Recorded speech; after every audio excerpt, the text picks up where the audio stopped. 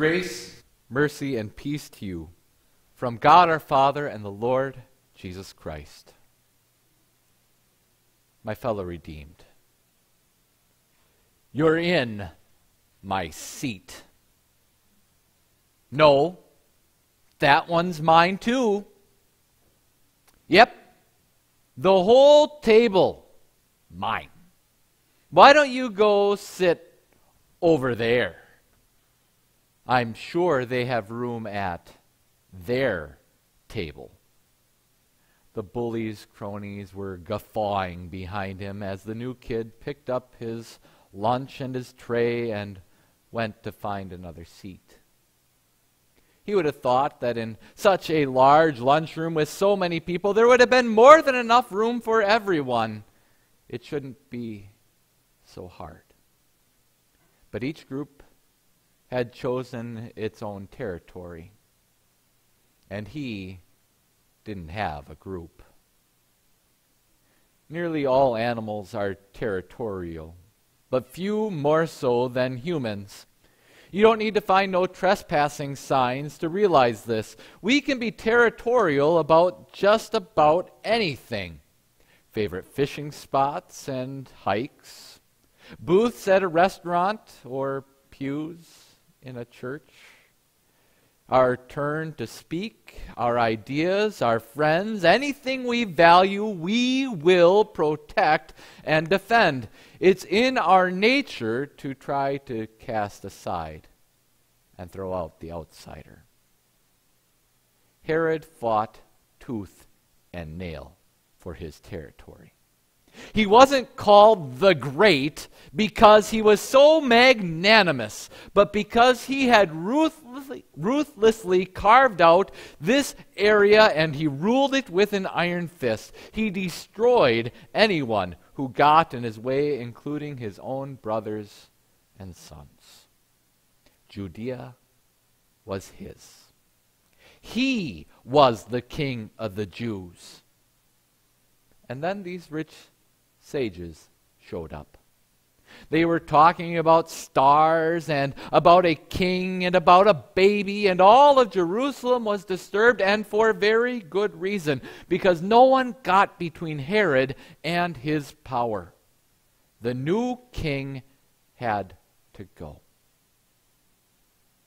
The sad and terrible events of our lesson today, they prepare us to understand all of Jesus' life and his work. People are territorial. And God's Son was entering the most fiercely guarded territory of all. God's Son was in the world. That title, Jesus of Nazareth, was something that his enemies would hang on him, because what good could possibly come from there? Today, we not only see the events that brought Jesus to that place, but we learn about his life and his work. He is Jesus of Nazareth, God's Son in the world. He saves the world that hates him, and he fulfills all that God had spoken. The Magi gave that family reason to rejoice with great wonder. They came to worship the King. But then, as soon as they left, Joseph dreamed another dream of an angel. And this time it wasn't good news. Get up, take the child, take his mother, get going, run, flee, get away, go to Egypt and stay there until I send for you, because Herod is going to search for the child. He intends to kill him. Get away now. So Joseph did. Immediately. Maybe even that very night they packed up their essentials and they went. You know, traveling with a child at night can be challenging, to say the least. Traveling with a tired toddler at night can be quite miserable. And yet, they went. Joseph packed them all up and whisked them away to Egypt. He didn't call ahead for reservations. He didn't have anyone waiting for him there. He didn't know where they would go. He didn't know where they would stay. He didn't know what they would do when they got there. He didn't know how long they would be there. He didn't know anything that they would need. All he knew was God told him to go. So faithful Joseph went. And we see that Herod was not a nice man. He was so cruel, in fact, that history barely notices this particular atrocity. A few dead children in Bethlehem, well, that was barely an outrage by Herod's standards.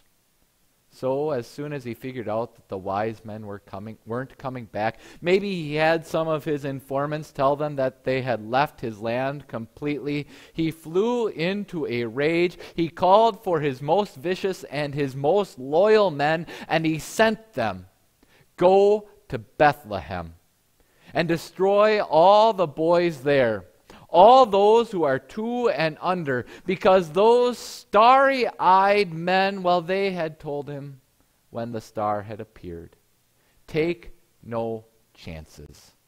Let no threat to my rule remain.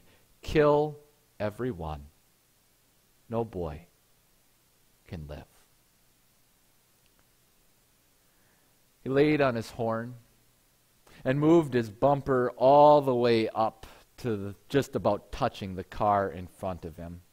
How dare that person drive this speed in the fast lane? He flashed his lights, he was cussing and gesturing, and as soon as he had a sliver of space, he scooted right by and he gave the sign of his appreciation to the family in that car that held him back. Studies have shown that our brains, when we are trying to get from point A to point B, all they see of anything in their way is an obstacle. And so when a person is in a hurry and they're in their car, they don't think about a person in that car. All they see is an obstacle, something to move beyond, something that should be out of their way. That's where road rage comes in. But not only that, think about it in the grocery store.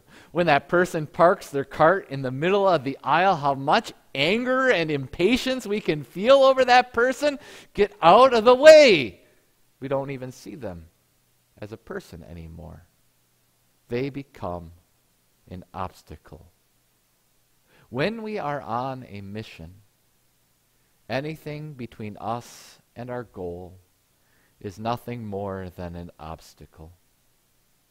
To Herod, a baby, even a baby, a helpless baby, was an obstacle to his secure throne. No king of the Jews could be allowed to stand. And so Jesus was an obstacle to the world.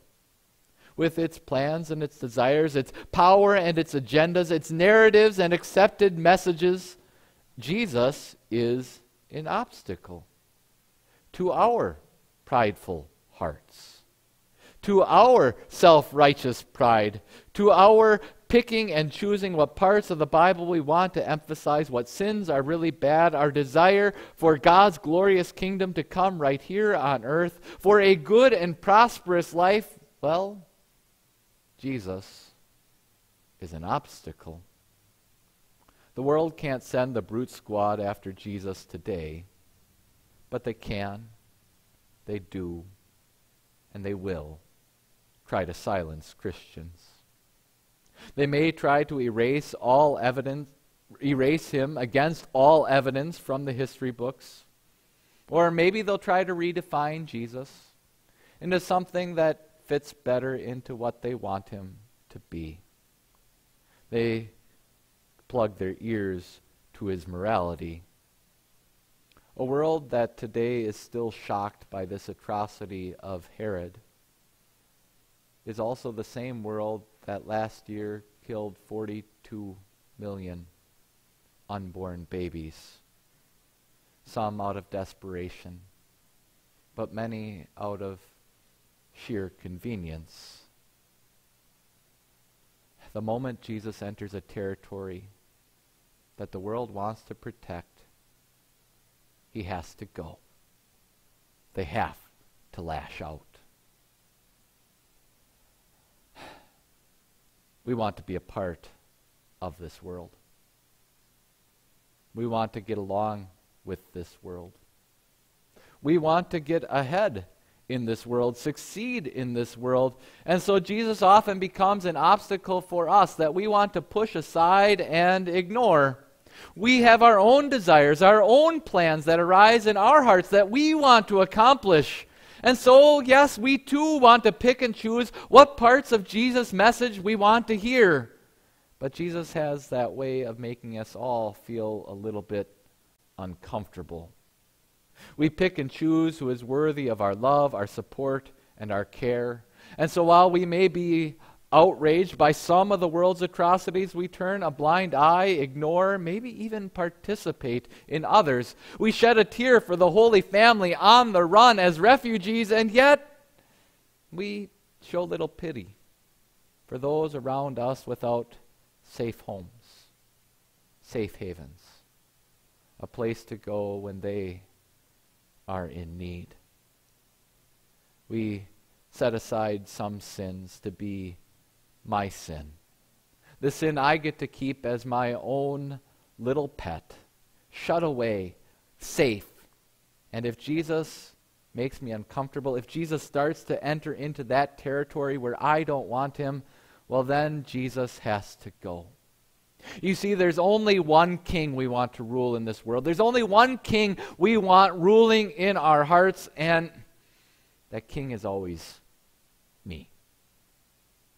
We are right to be sad about what Herod has done, but we cannot be shocked. We are right to be angry about the evils we see in this world, but we cannot be surprised.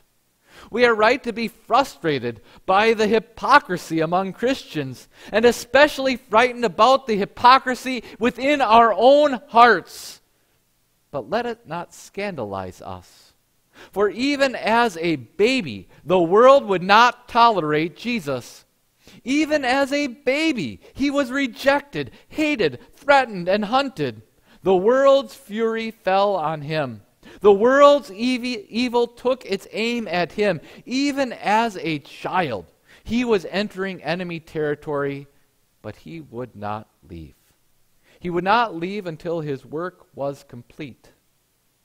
Dear Christians, the world is, it always has been, and it always will be a hostile place to the Lord. Our sinful hearts are a hostile place for the King. And yet, he enters the hostile places. He enters all hostile places, places of suffering, places of death, even the darkness of the grave, and he endures. For the sake of his work, because he still had things to accomplish, the Lord spared his Son and sent him away into exile in Egypt. But Jesus did not remain there. He returned to the nation that had rejected him. He stayed in a world that hated him. He does the same today. The gospel may fade in some places. It is rejected in some places.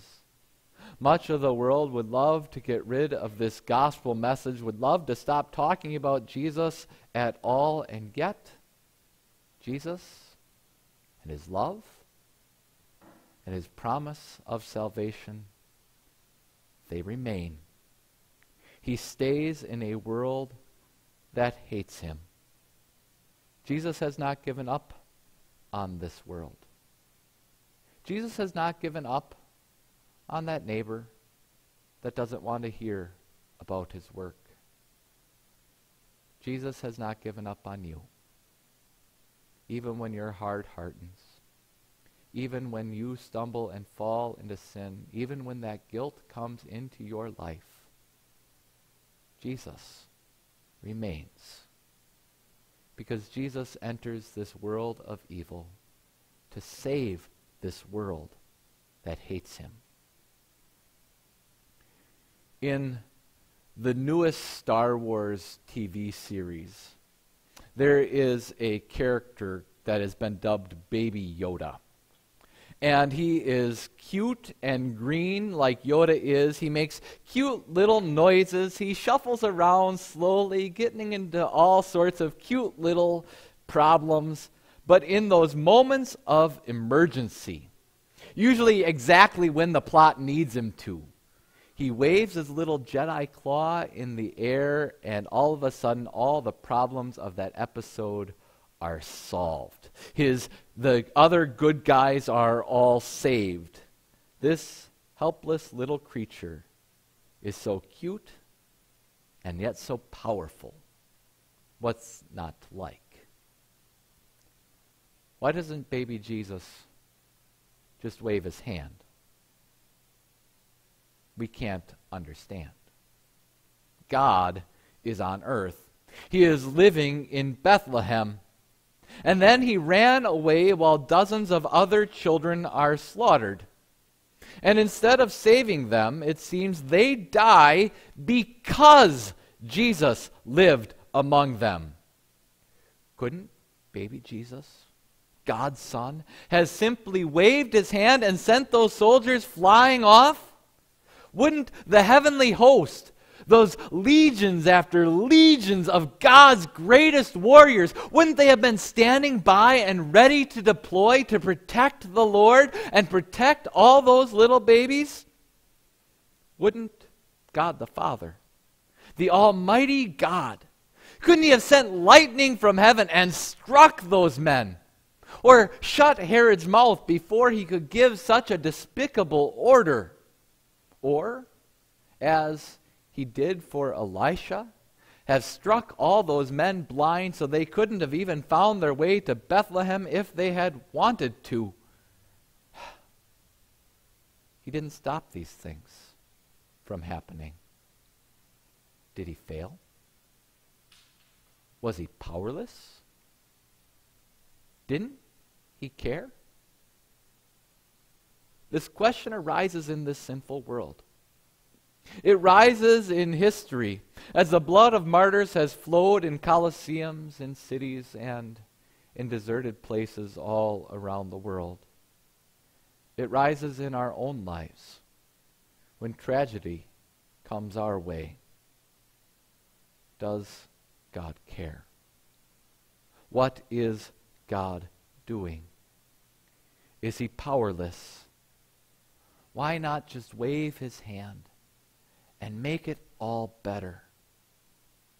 This lesson certainly raises that question. But my friends, it also answers it for us. For the sixth time in just these first two chapters, Matthew points back to the Old Testament. He points to what God has spoken and says Jesus of Nazareth fulfills it. The promised child to Abraham has come. The sign has been given. The virgin will be with child, and he will be called Emmanuel, God with us. God has called his people out of Egypt. He made them his people. He gave them the law. He brought them to the promised land. But they were unfaithful. They did not trust him in the wilderness. They chased after other gods. They forfeited their rest. But now God would again call his son from Egypt. The true Israel who would remain faithful, who would trust in the wilderness, who would keep the law every day of his life. When he stood in the Jordan, he opened the promised land for all people. He takes Israel's place in everything that they needed, even under the wrath of God. He would take their place. Even in these dark days, God saw, as once happened with Assyria, when God's people were taken away, so again those who hate God and his people would make his people weep and cry. Matthew has a singular purpose in these first chapters. He has a greater purpose running through this entire gospel. He is showing how in all things God is working according to his plan And in all things, Jesus is the fulfillment of everything God has spoken. And so while we don't often understand that we wish God would do things differently, although God's plans, His purposes, His grace, and His goodness are often hidden from our sight and from our understanding in this evil world, we know God is not unaware. God is not uncaring. God is not powerless to act. This baby that Herod feared, this man the world rejected, this man with no beauty to attract us to him, so that the epitaph, Jesus of Nazareth, was an insult to say, what could one like him possibly be? How could he be the one God has promised? But Matthew points to this very title. The prophet said he would be rejected and despised. And so he will be called a Nazarene. He, this one, Jesus of Nazareth, God's Son in the world, he is the answer to suffering. He is God's triumph over evil. He stands victorious over sin. He stands victorious over death and over the grave, so that even in this atrocity, those children who lost their lives for him could join the martyrs waving their palm branches in the air. And they stand eternally spared from the evil terrors of this world. God, His love, His mercy, His power, His wisdom beyond our understanding, He is in control. In Jesus of Nazareth, God's Son in the world, the Lord fulfills all He has spoken. In Him, He gives all who are faithful eternal life. Seats taken. This is our territory. No trespassing. Jesus enters a world that the devil thought belonged to him. He enters a world where the powerful think they can do whatever pleases them. He enters a world where hard hearts refuse his rule and hard wills stop at nothing to be rid of him. But he enters a world where God is still in control. This is his territory. And he comes here to win it back. He enters hearts, and there he dwells and makes his home. He not only reclaims this world, he not only reclaims our hearts, even history from sin, death, and the devil, but he opens a way to the territory where we don't belong. Jesus makes heaven.